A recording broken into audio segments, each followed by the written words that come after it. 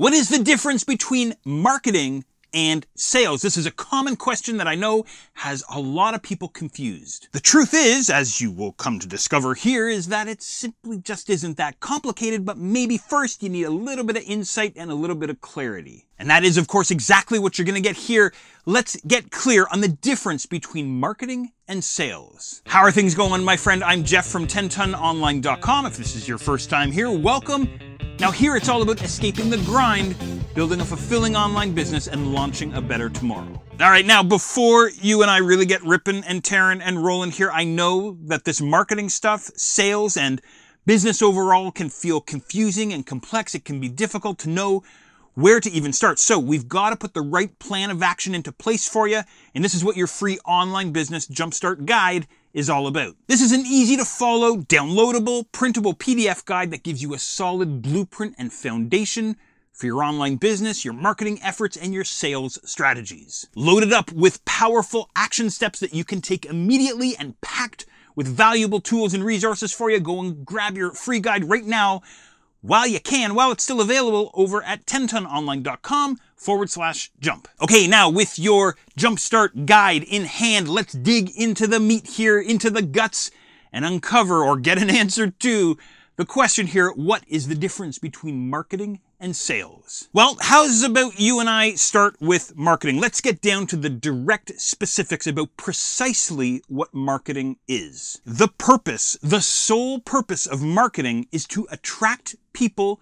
into your business, but not just anyone. See, a big mistake that a lot of new entrepreneurs and new business owners make is they think that everyone should want their product or service, that everyone should be their customer, that everyone will want whatever it is that they're selling. And the truth is, well, first, everyone is just way too many people. That is way too unspecific and way too broad. And second, the first thing that you want to do as you begin your journey down the entrepreneurial path is you want to identify and target a specific sub-market, sometimes called a niche market. I always just call it a sub-market though, that you want to serve and that you want your business to operate in. So with your marketing, what you want to do is you want to attract only the sorts of people who reside in the target market that you have identified, while, check this out, simultaneously repelling everyone else. Yes, repelling everyone else. That's because, my friend, you cannot serve everyone and you cannot cater to everyone's needs. One of the fastest ways to drive yourself into the business graveyard is to try to please everyone and to be all things to all types of customers. You simply can't. You can't be all things to everyone. So again, this is why identifying early on your target submarket is so crucial for you. Once you do that, once you say, all right, we are going to target this specific kind of customer, this specific type of person, then really it becomes a situation where your branding, messaging, and marketing starts to say things like, this is what we stand for, this is who we are, this is what we do, and these are the sorts of people who we do it for. Now, I feel that maybe a little bit of clarity is in order here. I want to be very clear on something. You will not be turning people away. Like if someone who is not a member of your target market shows up in your business and wants to buy from you without putting, undue demands on your business, then you certainly wouldn't turn them away. As a quick example here, I'm not suggesting that you start a steakhouse, but if you started a steakhouse and a vegetarian showed up and they ordered a salad, awesome, you would not turn them away. But if they showed up in your business and demanded that you create special, specific dishes that are not on the menu, well, that is a different story. I hope this is making sense for you, and this is what marketing is all about. This is the specific function of marketing, simultaneously attracting and repelling. We do it for these sorts of people. This is what we do.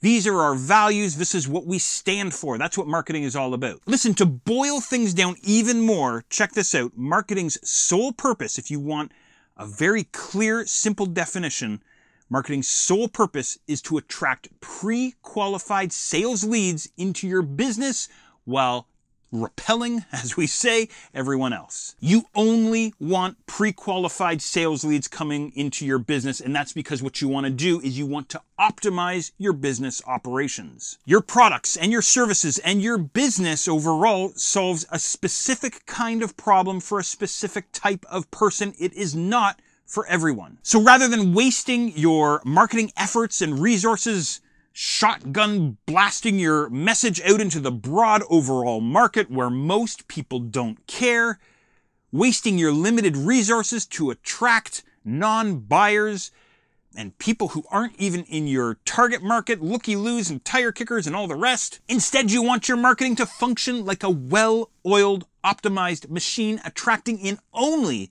those people who have pre-qualified themselves. Now, how do you do this? How do you attract only pre-qualified sales leads into your business? Well, as a matter of fact, there are many effective ways. In other posts and content that I've published, you and I talk about some of the specific strategies that you can use right away to bring in a steady flow of pre-qualified sales leads into your business, day after day, week after week, month after month. And best of all, the strategies that I use myself and that I recommend for you are completely hands-off and automated. Imagine that, automated marketing. Now we're talking right now.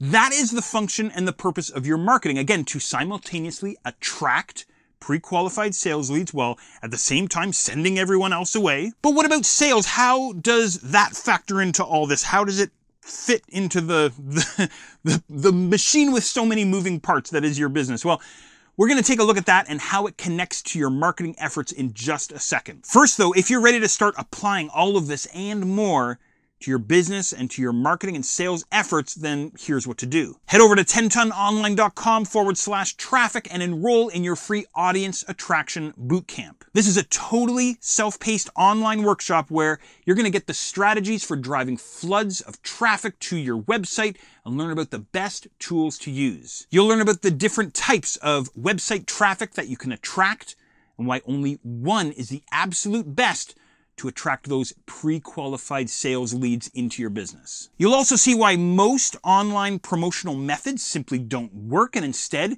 you'll get a proven model to drive near unlimited amounts of visitors into your website, into your products, and into your offers. You're going to want to bring a coffee and a notepad. Absolutely. You'll want to take detailed notes as we go. You don't want to miss it. Next, though, what about sales? How does sales and selling connect to your marketing efforts? Well, check this out. Once you've got a steady stream of, again, pre-qualified sales leads coming into your business day after day, week after week, month after month, no matter what kind of business it is that you're running, the next step is making sales. I hope you don't need me to tell you this, but sales are the lifeblood of your business. Without sales, you do not have a business. Instead, you have perhaps a glorified project or maybe a professional hobby. We don't want professional hobbies or glorified projects. We want business, right? We want sales. So with this steady stream of leads coming into your business, in order to convert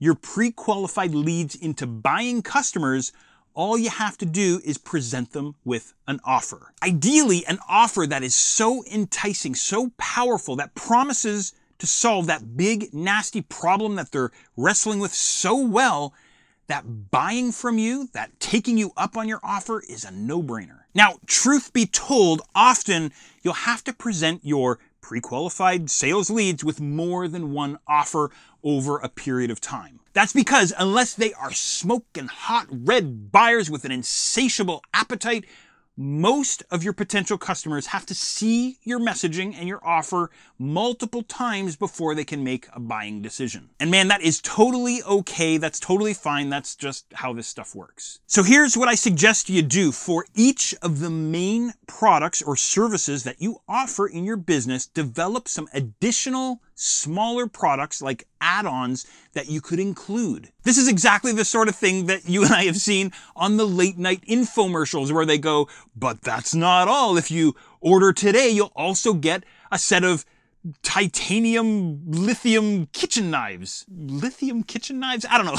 Or something like, and if you order right now, you'll also get a deluxe set of handmade Mongolian mixing bowls. You get the idea, right? You want to do the exact same thing. Why do so many businesses make offers like these? Limited time exclusive offers where they pile on all kinds of extras and the offer is only available for a limited time? Because, my friend, it works. These sorts of limited time only offers create a sense of urgency and a sense of scarcity. If your potential customer doesn't take you up on your offer, then they are missing out. You've heard the messaging before. Don't miss out. This weekend only, buy 9 and get the 10th one for just 1 penny. You get the idea here. I'm kind of goofing around and having fun and being a little silly, but you get the idea, right? Now, you don't have to use this sort of bombastic, over-the-top, embellishing, infomercial type language. Instead, just keep it light and personable and casual. So get creative. What could you offer alongside your core products and services and offers? What would complement your core offer? What would complement what you're already offering that your potential customers would really, really want, that you could include for a limited time only? Again, get creative. Maybe it's a set of free video tutorials, or maybe a 30-page PDF guide or something else. What I like to do myself in my business is I've developed a whole bunch of these extras. And then what I do is I mix them around in different offers. Sometimes I'll offer the core product plus 1 or 2 specific extras for a limited time only. And then maybe later on in the year, I'll change things up and offer that same core product with a different set of limited time only extras. You never know what's going to click and what's going to trigger one of your sales leads to get off the fence and take you up on your offer. You've got to come up with some enticing extras and add-ons, again, to get your potential customers off the fence and converting to a paying customer. You never know what's going to work. This is why I say get creative and create a bunch of these that you can pull from throughout the year as you're running your promotions and your offers. Maybe a particular how-to guide isn't going to do it for a specific type of customer, but maybe a set of free templates or recipes that are only available for a limited time is going to be just what it takes, just enough to push them over the edge. The key takeaway here, my friend, is to just keep making offers, all kinds of different offers. This is what selling is all about. So with all this in mind, remember the purpose of your marketing is to attract only pre-qualified leads and customers into your business. And the purpose of sales is to guide and help and serve and essentially make repeated creative special offers over and over and over. That's it. And that is the difference between marketing and sales. Now next, let's get you on the right track. Let's get you moving in the right direction. Let's put a plan in place for you. And it all starts in your audience attraction bootcamp over at 10tononline.com/traffic. Bring that notepad. I will catch you there next.